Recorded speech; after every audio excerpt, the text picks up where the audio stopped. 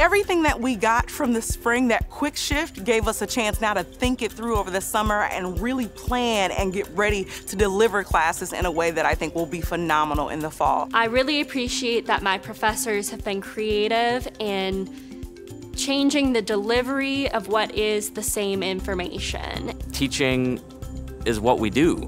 We're committed to making fall be great.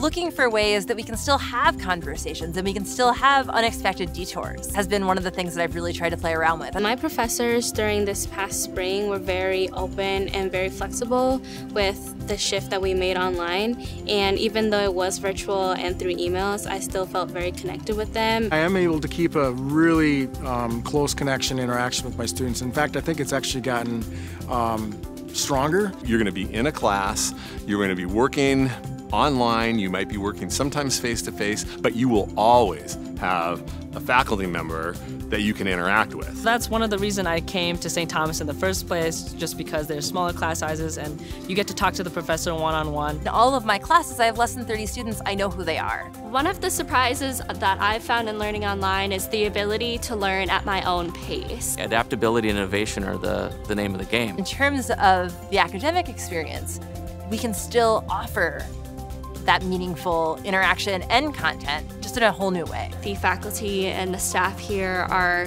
invested in my success. We have a faculty that believes that everyone can be successful. During the online classes, it's still actually really easy to get personal attention from the professor. Instead of making an announcement in front of the whole class with a concern you might have, you can just message your professor quietly and they can see it in that moment. St. Thomas heavily emphasizes research with undergraduates. We're still going to do that, and we're going to do it at the same level of excellence we've done in the past. We're just going to have to do it differently. I am super grateful that we have tools at our disposal that are allowing us to continue and do things maybe differently than we did last year, but that we still get to be in that community and we still get to work together to come up with new solutions and new ways of seeing things. St. Thomas has always been committed to giving students personal attention. That's just who we are and what we do.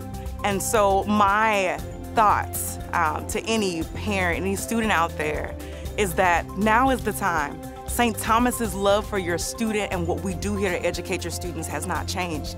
And we're going to continue to deliver our promise of giving your student the personal attention they need to succeed after they're gone. St. Thomas is, all that can come to mind is amazing. I'm Nikisha, and I'm a Tommy. I'm a Tommy. I'm a Tommy. Tommy. Tommy. Tommy. Tommy. I'm a Tommy.